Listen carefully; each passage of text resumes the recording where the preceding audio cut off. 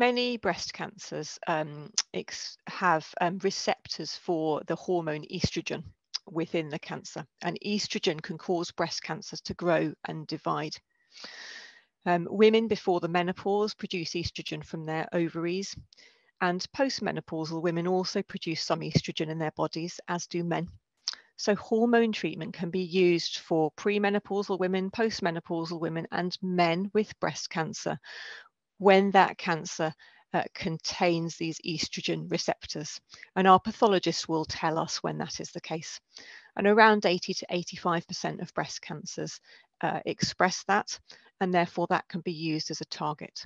So hormone treatment is usually given as a tablet and is taken to either reduce the estrogen levels in the body, or for some treatments to prevent the cancer using that estrogen to grow and divide.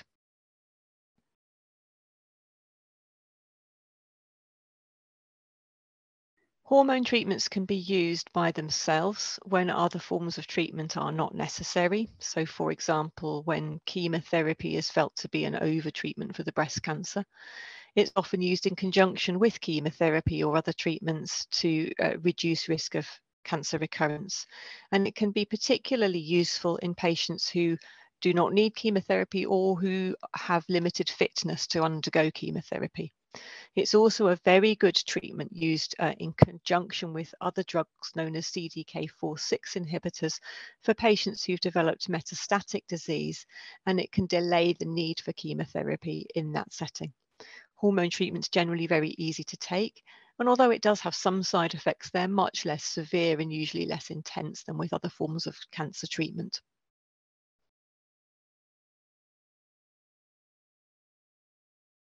Like every treatment, hormone treatments do have some side effects. So commonly patients will tell me that they develop some menopause-like side effects, and that might be sweats or hot flushes. Sometimes it can cause aches and pains in the bones and in the joints, and that does tend to settle down over time, but some patients will tell me that they notice that. Most of the hormone tablets that we use can, with long-term use, accelerate the normal thinning of the bones that happens with age. So for patients receiving hormone treatment alone, we may recommend that they have a bone density scan. And one of the drugs we use, called tamoxifen, can slightly increase the risk of blood clots. And so we would not use that drug in a patient who had a history of previous blood clots in the leg or in the lung. Hormone treatment is only suitable for patients who have estrogen receptor positive cancer, and it's not effective in those patients who do not have that feature.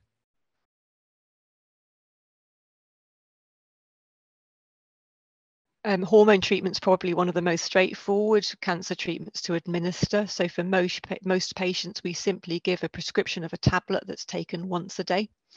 It is best taken at the same time of day, but there's some flexibility with that. So for example, a lot of my patients tell me that they prefer to take the tablet in the evening before bed, because then if they do get some hot flushes, they sleep through them overnight. Others will prefer to take them in the morning. There are no particular monitoring requirements when hormone treatment is given by itself, apart from the need for bone density scans in some patients. If hormone treatment is given in conjunction with other treatments, then sometimes they will need blood tests, but that is not specifically to monitor the hormone treatment. It's for the other treatments that go with it.